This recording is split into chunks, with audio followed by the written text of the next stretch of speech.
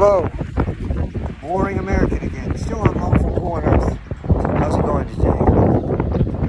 American Stock Transfer and Trust, Computershare, Bank of New York Mellon. These are some of the companies that do stock transfers. If the company that you have, that you want to purchase, can give you a drip, you look up the company name. For instance, Hawaiian Electric. So you Google Hawaiian Electric stock agent. A name will come up, and then you will contact that. If it's Computershare, it's automated, but it doesn't have to be. You can press a button and then you can talk to somebody, and then you can ask them that you want a prospectus. If you want a prospectus that talks about the stock, or you can say that you want the paperwork for a drip and ask them certain questions like, what's the minimum monthly? You can purchase it by month, or you can just send in one time. Some companies will let you start buying stock for $25. Some it's $50. Some it's more. It all depends on the stock. So you call up, so you Google the name of the company that you want to buy stock in. If you don't have a broker, if you have an online broker, it's easier. But for people who want to start doing a drip and they don't want to pay fees, but some of the drips charge fees. If you want to purchase stock, they'll charge you $5, and then they'll charge you a certain amount for each share. It could be 3 cents a share, 9 cents a share, whatever it is. If the stock says you're going to need to pay $5 for the Computershare. $5 for the stock as a fee, then it would be cheaper to go with an online broker that doesn't charge anything. Now that was a little bit, I think that's a little disingenuous, because today I was online and I looked at a direct purchase of a stock, and it said some dollars and 15 cents. And then when I was pressing to purchase it, it went up to some dollars and 19 cents. I think it was $5.19. And then right after I made the purchase, the price went down within 2 minutes to $5.13.5. So yes, the price of the stock can go up and the price of the stock can go down, and it can be very close to instantaneous. They say there's no fee.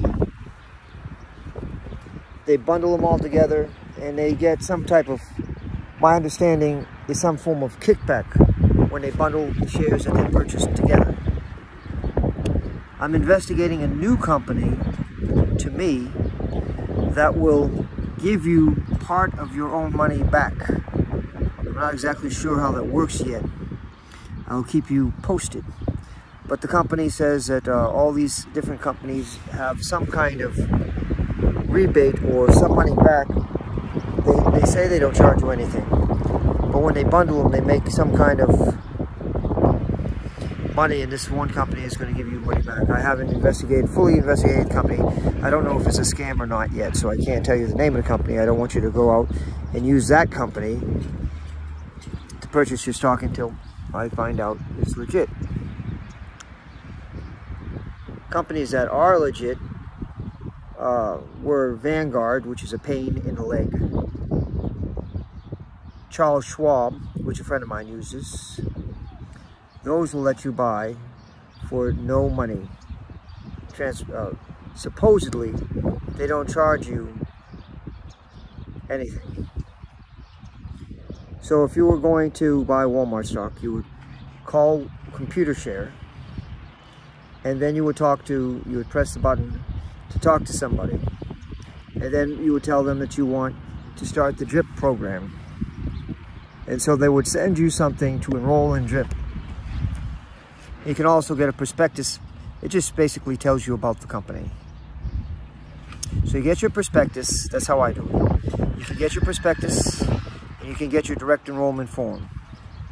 And Computershare has, I think it's like 9 in the morning to 5 in the afternoon or something like that. I'm not exactly sure their hours. But you can Google the number and Computershare will come up, and then you can buy. Then you tell them the stock that you want to purchase. If they are the purchasing agent, then you can get the paperwork sent to you.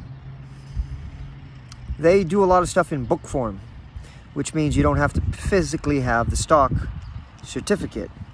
Now you can send for a stock certificate, but that costs additional money.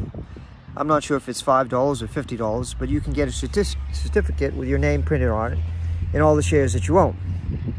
When you sell those, when you sell your shares, then you're going to have to return a certificate.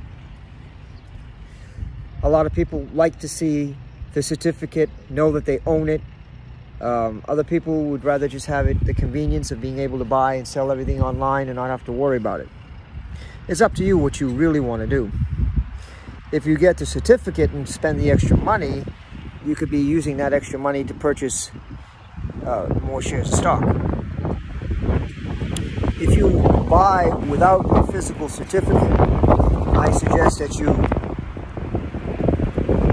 every day or every 3 days or something like that, take a picture of the stocks that you own, because we don't know who will ever hack the system and take away your stock shares. You know, there's cyber criminals everywhere, and it will take months and months and months to figure it out. If you have a physical share of the stock, that would be easier to prove that you own the stock. But you can order those through your transfer agent. Bank of New York Mellon is a transfer agent. I don't particularly like Bank of New York Mellon because I've used them before, and they actually hold a particular stock that I wanted to purchase, and they wanted to charge me $5 for the ability to buy that stock. Well, they owned it. It was a Bank of New York Mellon stock that they owned. So it's like, you're charging me a fee to buy something from you, and you're the transfer agent. It didn't really set well for me for a $5 fee. So I'm buying the stock. It could have been a good, I think it had a 5% yield. But now, that's being disingenuous when you look at 5% of the amount of stock you buy at that time, not including a $5 fee. If you bought one share, and the share was $25, whatever it was, I'm not sure what it was at the time, and you have another $5, then you're getting the 5% on the 25, not the 30. So these hidden fees, or these fees that they charge, you have to be careful about. So if I were you, well, if I were me, and I am me, I have gotten to the point where I do buy certain stock. AGNC is one I like. I've got 3 different accounts with AGNC, seriously. I've got a drip with them, and the drip just reinvests the profits of that. And then I have another one, I have another group of AGNC stock, and that's the one I use through Wells Fargo. I bought some AGNC stock, and I just directly reinvested dividends back into that. And another place I own AGNC stock is my Vanguard account. So there's 3 or 4 different ways that you can buy stock. You should settle on 1 or 2 ways. Build your portfolio, and then be ready to transfer your portfolio to another broker if this broker gives you too many problems. So I was saying about my Vanguard account, moving it to over Schwab. I haven't heard anything bad about Schwab. It's up to you. If you want to start with Schwab, you can do that. Now, the apps, a friend of mine uses Robinhood to buy his stock. The thing about Robinhood and Webull and Stash, a lot of those companies, I'm not too sure if Webull and Stash do it, but they'll let you buy part of a share of a stock. So if you have a stock that's 100 shares, $100, you can buy $1 worth. And if it goes up $1, you're up, what, a penny? You can buy $1 worth. So it all depends on what you want to do. I prefer whole shares or drip shares, where you can more easily keep tabs on it. I'm not the person that wants to buy $10 in Robinhood of something like Walmart. It's always best to buy whole, in my opinion. I always prefer to buy whole shares. Now there's some stocks that I bought that'll take part of the dividend and automatically they'll invest it in another stock, the same stock, and it'll accrue and it'll make a partial share. Now I guess that's okay, but I don't go around trying to buy partial shares. Usually I like to buy 1 or 2 or 10 shares or 60 shares or whatever I want to do at a time, whatever I can afford. The best way, in my opinion, what I have been doing is working at getting monthly and quarterly stocks that pay you consistently monthly and quarterly on different dates, so I can reinvest that. Today I had some over $5 in passive income that was in my account, so I used it on another share. OXSG, I think. I'm not sure which one it was. It was one of the O's. It was not... I'm going to get a list of stocks and tell you which ones I have purchased, how many I bought, like I told you, Frontline, and then I sold it. It's okay to sell a stock, but then you have to know that you're going to have a capital loss or a capital gain. If you have a capital gain under the old system, it was less. Biden is going to try to raise the capital gains tax again. Personally, I think that that's unfair. Why you want to continue to, change the income of corporations? Like, okay, it's at 21% right now. Now he wants to raise it to 28%. Why? It should go down to 15 or 10 or 9. But let's stick with the stocks. So use your stock transfer agent, and you can find out what that is, which one you need, by Googling the name of your company along with a stock transfer agent.